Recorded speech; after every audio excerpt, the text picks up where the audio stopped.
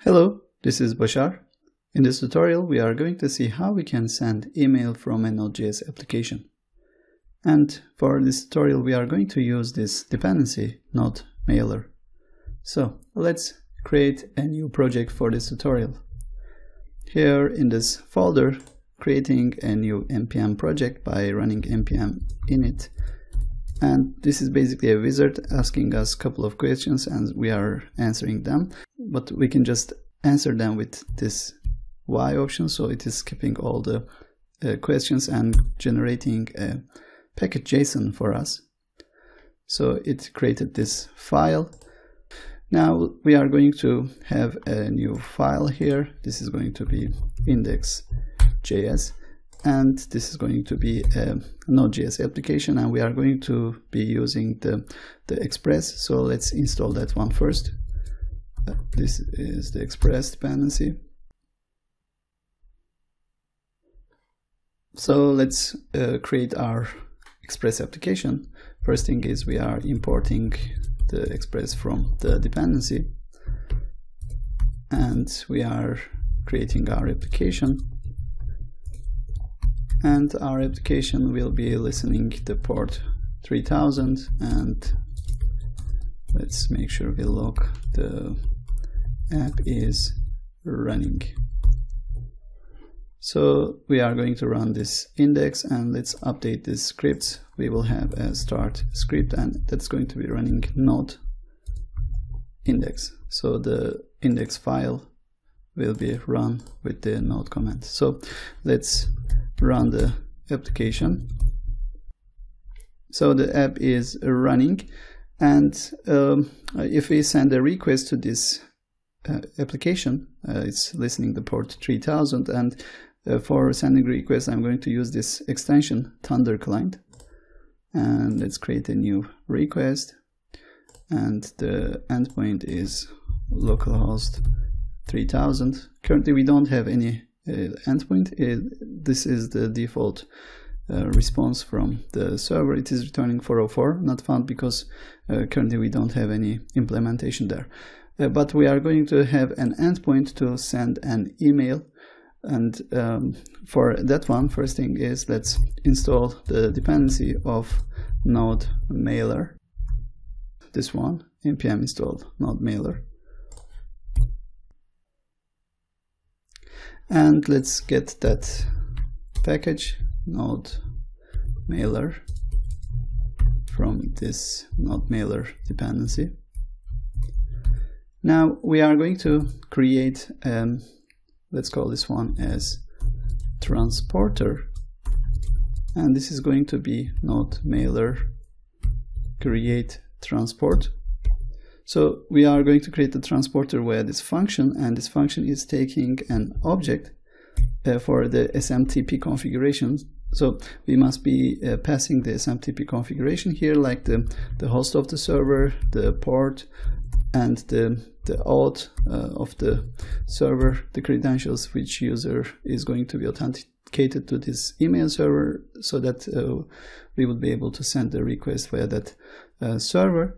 So for the server part, we are going to use an email service, this one, ethereal email, and this is a fake SMTP service. We are going to send a request to this service, but the mail will not be delivered to the real users. So it is just taking the request and storing that messages, that emails, and that's it. So let's create an ethereal account like this. Here the account is created, the username, the password is like this, and we also have right here this node mailer configuration part. So it is calling node mailer create transport with this host port and the auth, just copying this part and replacing it right here. So we have this transporter now, and let's add a new endpoint here, and let's say we are going to send a post request to this endpoint. Let's call this one as email, and now we are going to use this transporter, and we will be calling its send mail method, and it is taking mail options, the options are just like the fields of the email. So we have the to field, and we can say this is target user at mail.com, and we can set the from user, like the from user at mail.com, and we can set subject for our mail, subject of this mail, and we can set the body. We can go with the text, and this is a text formatted body, or we can go with HTML, and we can have the headers and the other HTML elements, so we can style the content of our email. But let's go with the text. So this is the content, and when this endpoint receives this request, let's make sure we return back a response having the message of saying the mail is sent successfully. So saving this one and running the application once again, and let's send a request from this Thunder client, sending a post request to this email endpoint. Currently we don't care about the request body part or anything. We just take the request, but we just create our own message and send it to the Ethereal server. So clicking send, here we are receiving the success message back. And if we open the Ethereal, here we have the option to open the inbox. So we can go to inbox, and here we have this mail right here. So this one, the Ethereal email one, is the auto-generated email, and this one is our actual email sent by our application. And if we click this one, here it is opening the details of the email, like the content and the from, two parts, and the subject. So that's how we can access to the mail and see the details. By the way, we can access to the mail like this here in index. We can wait for the send result. So let's turn this function into async await, so we can get the let's say the info after the transport by awaiting this transporter sent mail. So this is going to be returning back an information about the send operation, and from this one we can just get the path to the email. So we can use the node mailer dependency we just imported here, and we can get the test message URL, and we pass the info to it. So this is returning the email path, and we can just log that one. So saving it and running the application once again. So sending a new request.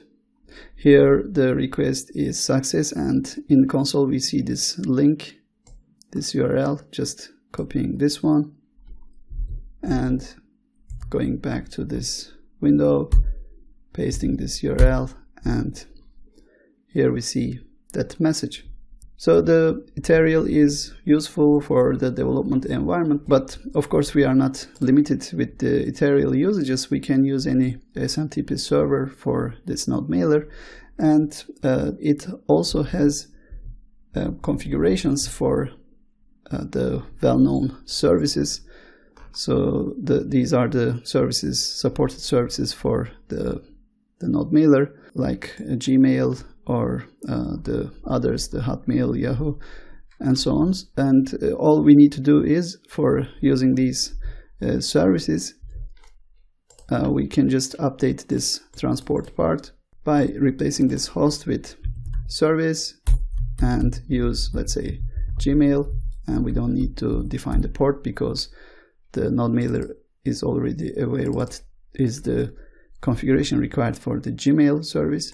And all we need to do is update this part with the authentication is your account at gmail.com, and this is your password. And also we need to update the from part of the mails. This must be your user, otherwise Gmail is rejecting that request, because in this request we are typing any email we want, and it looks like we are sending an email on behalf of someone else, and Gmail is not allowing that one, or other email services may not be allowing these two. So pay attention to this part. When you are sending an email via a real server, real SMTP server, your from must be matching with the user you are using to connect to that server. That's all for this tutorial, and this was just a basic demonstration about how to send email with this Node mailer. If you have been watching my previous tutorials, we had the application for the user registration, and we can associate this email send operation to the user registration part. And for that case, we can keep the user as inactive and send a link to that user's email address, so that user can open the email and click the link to activate their account. We can put this email functionality into the registration flow like that. So you can practice that part by yourself to bring these pieces together to create a flow like that. Thanks for watching, and hope to see you in the next tutorials.